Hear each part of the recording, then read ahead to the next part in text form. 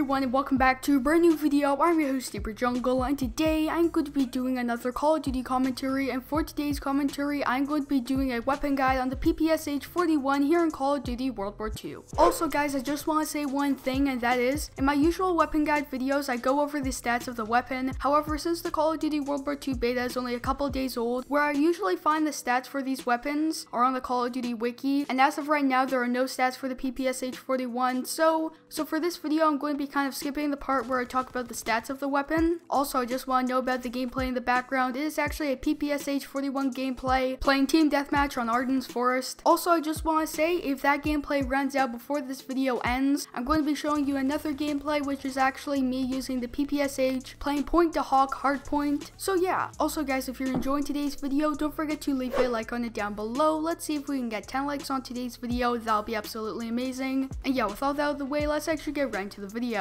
On your screen right now, I actually have the class that I'm going to be using in this video. And as you can see, I have the PPSH-41, and the attachments that I have for this weapon is quick draw as well as extended mag. I really like quick draw on this weapon, and that is just because I like being able to pull up my iron sights really fast, as well as the extended mag is really good because the PPSH's fire rate is actually pretty high, as well as it actually looks pretty neat if you have the extended mag on the PPSH. So that's why I put on those specific attachments. The division that I'm going to be using, and that's going to be Airborne. The reason for this is Airborne is really good for submachine guns because you can equip a suppressor to your submachine gun, and then you can take it off if you don't want it anymore. So that's how come I'm using the Airborne division. The basic training that I have for this class, and that's going to be Hustle. The reason why I like this one, and that is you can reload your gun really fast, and that's actually kind of the overall theme for this class, and that is a very fast-paced class that you can use to run in and out of the enemy's spawn. So yeah, the secondary weapon that I'm going to be using in this class, and that's going to be the P08, and that's just because this is the only secondary weapon that we have in the Call of Duty World War II beta as of right now, and the lethal that I have, and that is going to be a frag grenade. So yeah, now that I got the class out of the way, I'm actually going to be talking about my opinions on this class and the playstyle that you're going to want to implement if you actually use this class. For one, overall the PPSH is actually one of my favorite submachine guns in the entire game. When I first loaded up the Call of Duty World War II beta, I actually did not like the PPSH. However, now I really do like the PPSH. I think it is a really fun weapon, and the way that you're going to want to play with this class, and that is, you can play one of two ways. You can equip the suppressor to the weapon, and then you can actually use it kind of sneakily. However, what I really do like about this class, and that is if you want to, you can take off the suppressor, and then who knows, you might actually get a couple kills and decide to put the suppressor back on. And that's one thing that I really do like about this class, and that's it's very versatile, and it is a lot of fun. And again, the reason why I decided to put the extended magazine on the PPSH, and that's just because without the extended magazine, it kind of looks a little bit weird. However, with it, it gives it kind of a drum magazine, which actually looks really neat. So that's one of the main reasons why I decided to put an extended mag on it. Another reason, of course, and that is the PPSH's fire rate is actually pretty high, so you want to get the most amount of ammo that you can possibly get with a PPSH. So yeah, if you're playing the Call of Duty World War II beta, I would highly recommend that you go and check out this class. It's a lot of fun to use. So yeah, that's really been it for this video. I hope you enjoyed it, and if you did, please remember to leave a like, as well as subscribe if you're new. And don't forget to click the bell button down below to get a notification every single time I upload a new video. So that has really been it for this video. I hope to see you in the next one.